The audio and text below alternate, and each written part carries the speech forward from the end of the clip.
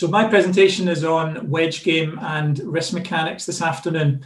And I'll just start with a very brief introduction, just on my background. So I've been a coach for 20 years. I've had a strong research interest in short game for the last 7 years. And that's involved analysing movement patterns of high-level wedge players. I've got about 15 players that I would kind of class as that in my database at the moment. I've also done some robot studies looking at the effect of strike location on wedge shots. Also interviews with tour players and trying to kind of dive in a little bit and understand how they develop skill in short game, and also doing a doctorate at the moment in skill acquisition as well. So that's a little bit of my background.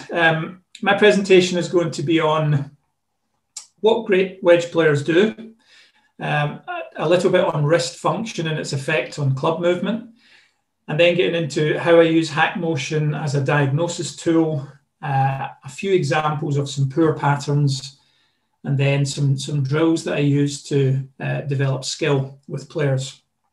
So that's kind of really the outline of my presentation this afternoon. In terms of my thoughts on wedge play and short game, so I like to take a fairly broad view. I don't think you can explain skill when it comes to short game shots just from one perspective only. So I like to really try and understand things from ball behaviour through to club behaviour, body motion, and then aspects relating to motor learning and training environments as well, because all of those things interact for me to explain skilled movement. And what HackMotion has really allowed me to do is understand better what's going on at the wrist level with skilled players and less skilled players. And one of the quotes from one of the guys in my study interviewing players, a lot of them said very similar. They said club delivery is everything, strike is everything. And definitely can't really argue with that. The ability to deliver the club, people are going to make great headway when they improve their ability to do that. So what do great wedge players do, first of all? So this would be just a very quick run through of previous kind of research that I've done. So looking at the players that are the best players that I've measured, coached, what they do is they launch the ball very consistently. They launch the ball under 30 degrees, pretty much from everything from about 40 yards up to 100 yards. So very consistent ability to control the launch of the golf ball. And they do that through controlling dynamic loft, angle of attack, and friction. Those would be the three elements that influence the launch of the golf ball. And further kind of stuff that we did was great wedge players control distance very well. So launch angle is a factor in that. And we also looked at the effect of mishits and the effect of carry distance on mishits by using the robot testing. So great players have an ability to control the strike as well, which is very much influenced by club delivery. We can see here that, a little bit of a hit out towards the toe on a 75-yard shot, and I'm going to lose about 7 or 8 yards of carry. So centering the contact has a big influence on distance control. And just coming back on dynamic loft here, the ability to control loft, we wanted to try and quantify that a little bit as well. So, good players will de-loft the club 12, 15 degrees with a wedge shot. But how much does 1 degree make a difference? And we did some more stuff with the robot at the testing center. And we said, well, if you change the loft of the club by 1 degree on a full wedge shot, what effect does that have on the distance the ball travels? And what we found was that for every degree of change, it affected the carry by 3 yards. So dynamic loft is a big deal. Controlling loft is hugely important, and it obviously ties in with wrist mechanics. And then after that data, I looked back into some of my players and some of the best wedge players that I coach, and looking at, well, what do their TrackMan numbers say? And we can see pretty clearly here that this is on a 75-yard wedge shot, very high ability to put the correct loft on the back of the ball. So it kind of seems to tie in with the robot data, really. Just before we go on to some HackMotion data, another important thing that I heard Christoph just mentioning when I jumped on the call about the coupling movements of flexion and extension. So this was an influential paper that I think it helped kind of me understand it in my mind was the relationship between flexion extension and radial and ulnar deviation. And what they did in this study was they basically asked just healthy individuals to radial and ulnar deviate, so cock and uncock their wrist. What this shows very clearly is how much motion in the opposite direction that they also produced. So there's considerable amount of extension when someone is just asked to simply radially deviate. And that can be helpful in certain shots, and it can also be very problematic in certain shots. And that couple also exists in the opposite direction. So when someone's asked to flex and extend, so across the way on the screen here, there's also some secondary movement in radial and ulnar deviation. But we can see that couple is stronger in ulnar and radial deviation for sure. So when we move our wrists in one direction, there's a strong tendency for us to want to move it in another direction as well. And in terms of those movements, what effect do they have on the golf club? So when we move towards flexion, there's 4 elements that I think are important that happen to the golf club. We de-loft it, we close the face, we tend to put the center of mass behind the hands at the top of the swing, and also has an influence on grip pressure as well, which is probably more relevant to full swing.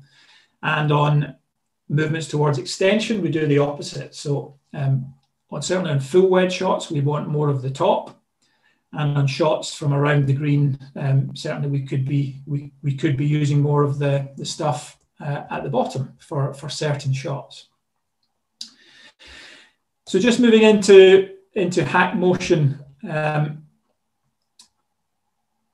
So what we're going to look at here is how I use it to try and bring about those numbers at impact and help someone control loft. And we all can use it in different ways. Some of us prefer TrackMan style tiles. Some of us like tables. Yeah, my preference is to look at the graphs because we can see movement over time. So this is a 75-yard wedge shot. And what I like to do with HackMotion is look at each individual hand, and I like to look at each individual movement of each hand separately. That's just the way my brain works. Some people will use it differently, and that's, I think, the beauty of the system. And what I can see here is that I'm starting in quite an extended position with my left hand. Then I've got some movement out of extension and back towards neutral at halfway into my backswing, and then add a little bit more at the top of the backswing there, and then move down to neutral and fairly heavily down into flexion at impact. And these 2 lines represent the database that I've got. The good wedge players that I coach kind of converge on those numbers at impact. And that's quite a kind of a normal looking left hand as I see it. So loss of extension and then a little bit of regaining, and that kind of makes sense when we look at ulnar and radial deviation in a second. Trail hand, fantastic that we've got trail hand data to look at now. And trail hand for me is interesting because I see much more similarities between players. The trail hand and flexion extension looks, I wouldn't say identical, but very, very similar in good wedge players. So it's almost like just like an N shape there. So like a throwing motion or a slap with the right hand. So we can see there that, heavily into extension, quite a lot of stability through the top. Which is again a characteristic I see of good wedge players, and then a fairly rapid move down towards flexion, but certainly still an extension at impact. So these would all be kind of fairly sort of standard looking. I'll come back to impact just in a second. So I like to look at the numbers separately first, or sorry, the graphs separately. And then I like to look at how radial and ulnar interact with that. So I'm looking then at lead hand and trail hand. And this would be the kind of the biggest area of problems that I see with wedge players, is that they tend to push that lead hand too much into radial deviation, into the backswing, into late backswing. And we know from the coupling movement that the wrist will then move into extension. And that would be the biggest challenge that I would have with wedge players, is to limit or manage the amount of radial deviation at the top of the backswing. The other thing that I also look for is when maximum radial occurs. So I like to see it occur before the top, so there's an element of stability through the top, and I find that makes it a lot easier to organize how we're trying to manage flexion extension down towards impact. So I like to look at them individually and then stick them on top of one another. It's just the way that it works for me. So we can see the couple kind of happening a little bit here, late backswing, but there's some decent level of stability through the ball and then back down to impact. And if I was going to, no doubt you've had a look at my swing there. Everyone's probably critiquing it. Hopefully the list isn't more than sort of 20 things that are wrong. But if I was looking at that myself, what I don't like about that is my continuous movement down into flexion at impact. So you can see, I'm just trying to find my cursor. We can see there that I've just kept moving my left wrist and kind of driven it hard down into flexion there at impact. So to me, that gives us an indication of perhaps the forces that we're applying to the club. So that tells me that I'm driving the handle pretty hard at the ball. That's also potentially a reason why I'm staying quite extended in my trail wrist till very late in the downswing. And that to me ties in with why I have a right miss with my wedges. I tend to miss to the right 90% of the time, way more than left. So if I was going to work on this, I would want to get a little bit more into flexion earlier and then start to throw these angles out a little bit more in order to use that as a bit of a squaring mechanism rather than driving quite so hard on the handle. So looking at these graphs also gives us a bit of an indication of some of the forces that we're applying to the club as well, which I think is really interesting.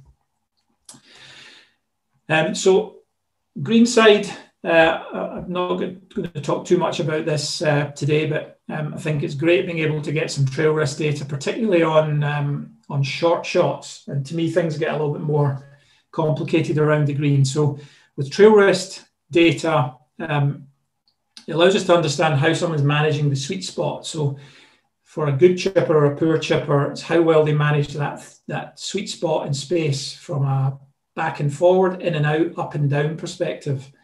And trail wrist data has kind of helped me understand that I'm a reasonably good chipper of the ball. I don't usually have too many issues in getting the sweet spot on the back of the ball. And it allows you to understand if you're a good chipper, why that's happening, and also if someone's a poor chipper, why that's happening. So what I can see from my own data is that I'm increasing the extension in my trail wrist. And if we look at extension, I don't know if you can see me in the screen here, but if we're looking at extension just as an isolated movement, that will move the club away from the ball and it will move it off the ground. So we need another mechanism to be able to lower the club down to the ground. And my way of doing that is I'm increasing ulnar. So I actually think the control of ulnar deviation is actually really important for greenside shots. I think that's a big element in terms of being able to control the height of the arc that people are producing and solid contact. So in terms of round the green, wedge play is, for me, in my mind, it's much simpler in terms of the moves. Most people do it in a reasonably similar way, the skilled wedge players. Around the green, it's much more about a decision-making process. So what HackMotion has helped me do is make better decisions. So for example, if I'm wanting to get someone to improve spin or increase or decrease spin, I'm going to look at friction, I'm going to look at spin loft, I'm going to look at club head speed.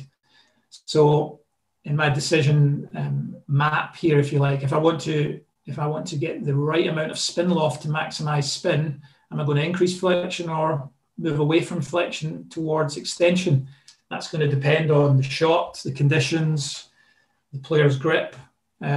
So HackMotion just makes me a little bit more informed of what the person's doing and also what they're trying to do.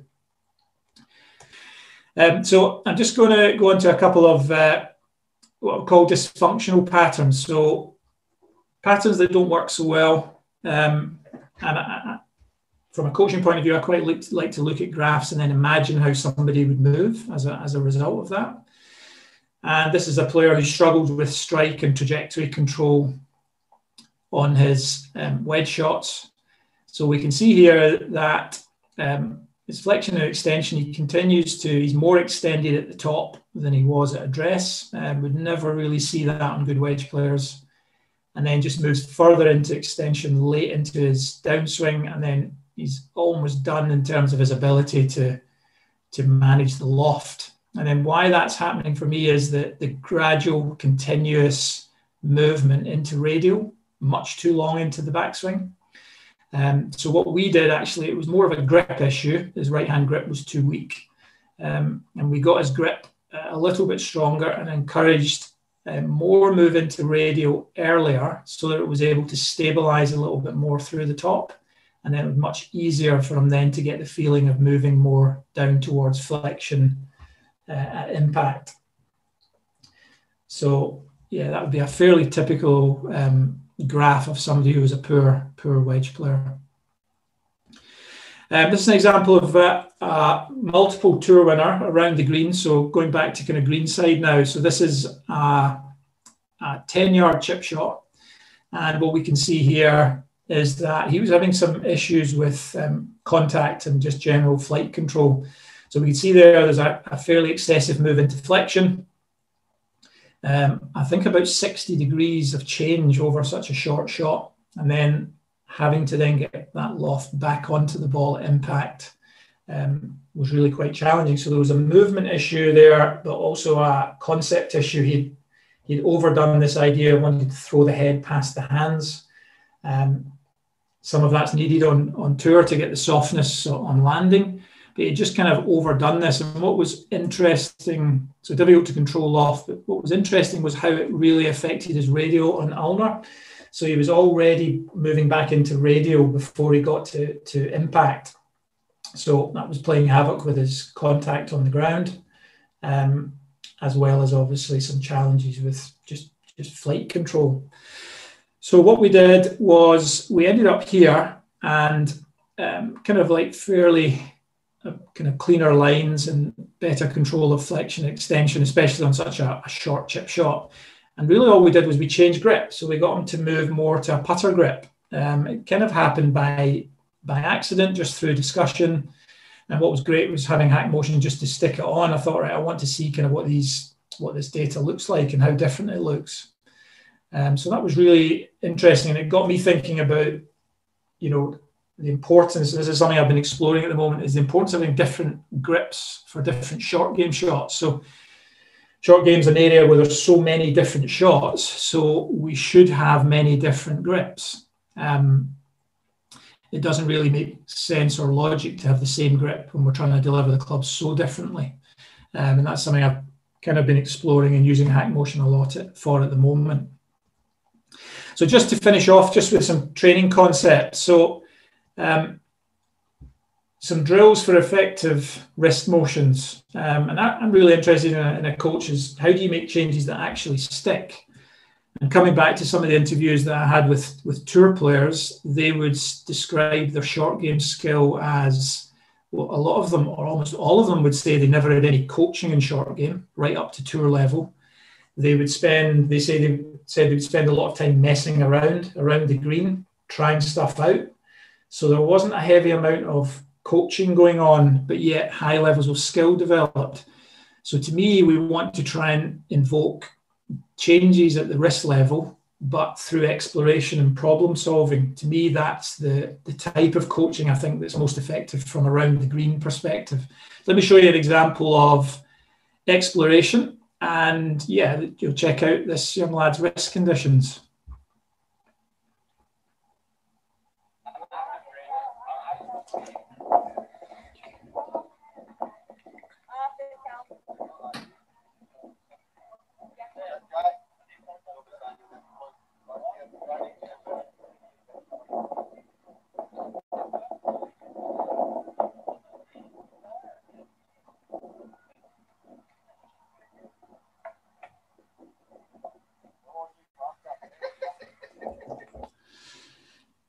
So obviously quite excited about hitting that shot, and that had taken days and weeks for him to be able to get his hands, if we're only talking about the hand level, never mind body positions, but to get his hands positioned on the club in a way that allowed him to deliver that club. We've been talking a lot about solutions, but really what started first here was the problem started before the solution. And I think a lot of the time in coaching, it works in the opposite direction. We're very intent on giving the solution before we actually set a problem that evokes the solution. And I think that's really important, especially from around the green. So before we teach a technique, maybe we want to try and help the learner solve the problem, or give them a problem to solve first. So some examples of changing wrist conditions. So a hammer and nail. So to try and improve right arm, trail arm, elbow flexion and extension, and trail wrist flexion and extension. So when I give somebody this drill, nobody flips the club. Nobody throws the head past their hands. Literally nobody. Now that golf nail is angled at 20 degrees. That's about a 20-degree attack angle, which is appropriate for that task. So when you change the task, you change the movement. That's something I see very clearly all the time on the lesson tees. If we're wanting to make changes at the wrist level, how do we change the task to bring that about?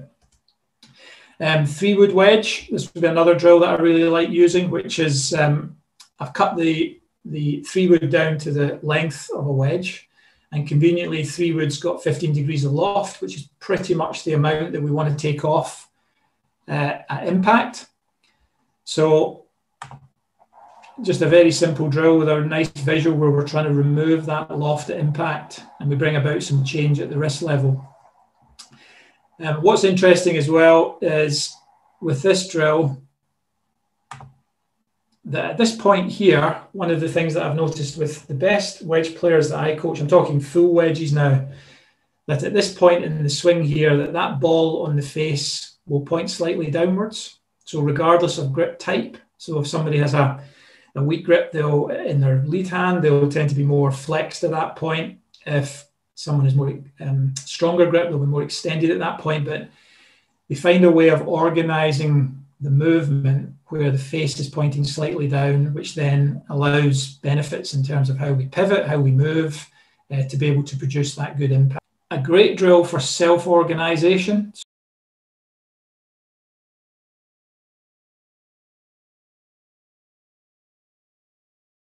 So just giving someone this very clear task is a great way to evoke changes in movement. We don't kind of need to give them all the answers straight away. So delivering the club onto the wall, as I call it. So it's a 2 frames post impact is the reference. And again, an effective one for maybe more established players in terms of making some subtle changes. Left hand only. So you change the grip, change the forces. So if somebody gets very angular, so I think of the left hand as it promotes more linear movement of the whole club. Right hand promotes more angular movement. So depending on what you're trying to balance out, I think left hand only. It's actually some coaches, I know it's not that popular when I've chatted to them about it, but I do like it for certain situations. And what's great about it is that we can just stick HackMotion on and take a look at it. And sadly for me, that looks better with one hand, I think, than it does with 2 hands. But there you go. That's probably why I'm coaching and not playing. So in terms of rules of thumb, I think this can be useful for coaches. So these are changes in motion per distance in terms of flexion, extension, and radial and ulnar. Certainly players sit outside of those ranges, but I think there are good reference points. That's all they are, is reference points, but not absolutes by any means. And finally, live mode I really like. So helping someone go from concepts to feels. You know, what is 10 degrees of radial and ulnar deviation? What does that feel like? What is 30 degrees of flexion and extension? What does that feel like? So live mode is great. I use a little mini club with a ball attached to the face, and just moving with live mode on is tremendous from a learning perspective, and being able to start to feel how you know the type of wrist motions that we're looking for. So just to summarize and wrap up, where I feel the huge benefits I've had of HackMotion are it's improved my diagnosis and analysis skills, and it's improved my decision making, which has probably been the biggest benefit. Skill development wise, it's improved my ability to see immediate change, but also to look at lasting change. So from a skill learning perspective, it's been a useful tool to see if changes are actually sticking, and if they're not, why not? So final recommendations would be just for coaches, particularly maybe young coaches who are watching, is use the data carefully. Always try and think about how the data is interacting with how someone's body is moving. I think that's really important. Make a lot of swings yourself. I've hit literally hundreds with HackMotion on, way more than I've looked at with other pupils. Use different implements as well. I managed to get some data with that hammer. So it was interesting to use different implements, what changes at the wrist level, and make lots of good and bad swings on purpose as well. I think that's also very important. So just last thing there, if anyone is interested enough and wants any of the things that I showed there, that decision map, I'm happy to share that. Also the range of motions that I have, trail and lead wrist.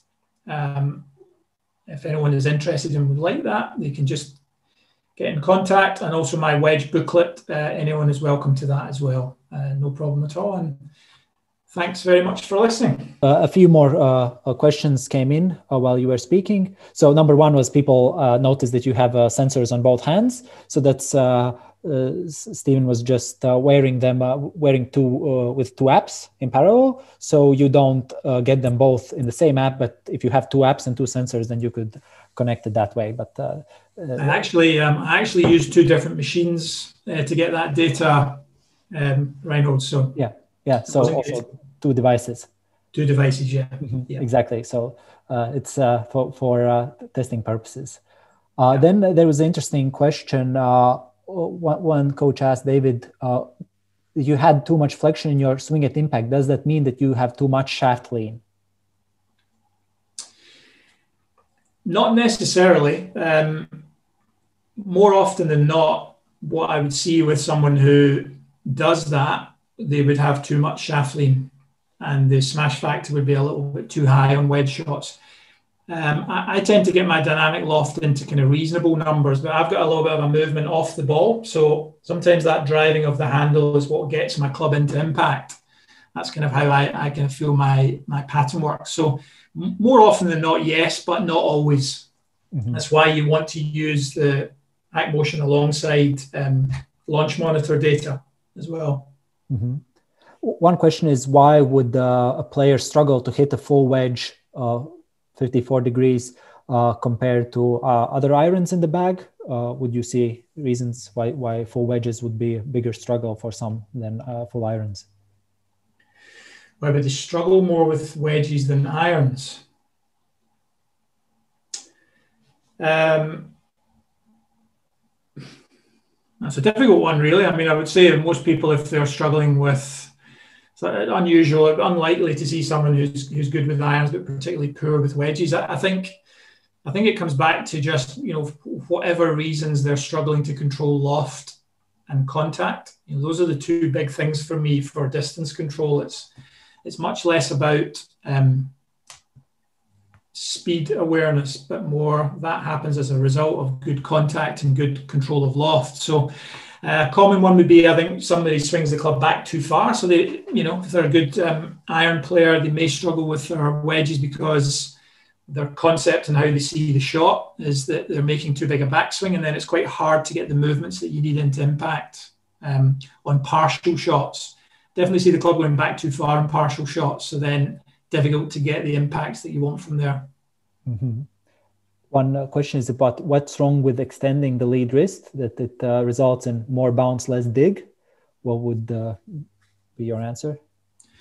Yeah, absolutely. Yeah, I think for certain shots, that's absolutely relevant. I mean, it drops back into that decision map that I showed. I mean, it depends. I'm probably more set on how I think things should be on full wedges, but around the green, it just starts with what is the shot, what are we trying to produce, and then how do we produce that at impact. So Some shots we would want more bounce. If we're trying to go maximum spin, we want to increase spin loft to the highest level, then we would open the face and we'd start to invoke some bounce. Other shots we wouldn't. So it's very shot dependent. Mm-hmm. Okay, good answer. But bounce is good on certain shots for sure. And the question about how to, if you have a good ball and a short 15-yard pitch and you want the maximum spin, what they need to change to get the higher spin? So maximum spin, you're looking at a number of factors really. That's probably not a short answer, basically. At the wrist level. So we at the wrist level. Mm-hmm. Yes. So we want to produce the highest spin loft that we can. So somewhere 55 degrees would be about the maximum spin loft. So I would say two important factors to do that at the wrist level would be we want the club face open, we want a little bit of extension in the wrist, and we also want some rotation as well to be able to keep the loft on the club and then extension through the ball. That's going to keep our spin loft about 55 degrees. Other factors as well are going to contribute to spin as well to bring the smash factor down. But yeah, I would say extension and also adding a fair amount of rotation as well to keep the loft on the club. Mm-hmm. Interesting question. You mentioned that flexion causes club face to close, but then you mentioned that your right miss is by too much flexion at impact. Could you clarify that? Yeah, so the flexion closes the club face for sure, yeah, but also driving the handle creates some global opening. So that closes the face to the path. But also when I push the handle really hard, it creates some opening relative to the target line. Mm-hmm. Does that make sense? So you've got some closing to the path, but opening relative to the target line. So the harder I push on the handle, the more the club head wants to lay back. It's close to the path, but it's still open to the target line. So I need to then add some twisting of the shaft to be able to square that up. Mm-hmm. Thanks for that reply. And then there's a question of, do you see a pattern in swing time for good chippers? Yeah, I think it's definitely an underused element. I'm doing a bit of testing on that at the moment, but I think the time was a couple of things on that. I would say that poor chippers of the ball, their total time is too slow.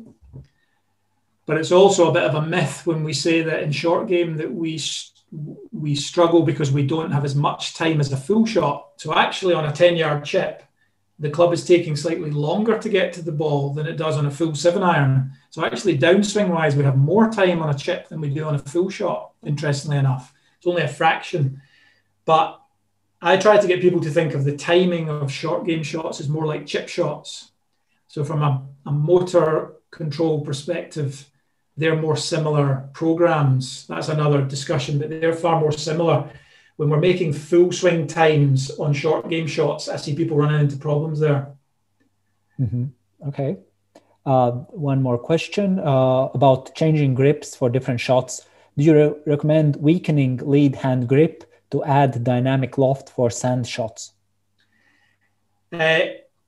Yes, but also it's a good question. So if I want to get, say, my left hand more cupped, if we think about the couple, the more we add radial, the more we'll create some cupping. So I like to get the feeling of a lot of radial in a bunker shot. So if I want to get more radial in a bunker shot with my trail hand, I would start more uncocked because that gives me more ability to add radial. And when I can add more radial, I can add more cupping. Mm-hmm. So actually, I think more around changing trail hand than lead hand. You could definitely weaken the lead hand, but I actually think about positioning my trail hand differently to be able to get more of the club face more open because I want more radial to be able to cup the left wrist. Mm-hmm. Okay, one more. If you add force on the handle, is it not bringing the club head higher in relation to the ground, leading to potential chunks and double hits? Yeah, well, absolutely. I mean, but you've also, depends on how you're applying it because you've also got force that's moving the club forward and around as well. So it would also depend on how you're managing the force that's moving the club around and up. So yeah, it's not a straight line force, it's moving in different directions. So it's managing that whole element, I would say, that's important. If I was just moving purely in a straight line, it potentially might straighten. The question is, what if your exit is too long and too low post impact?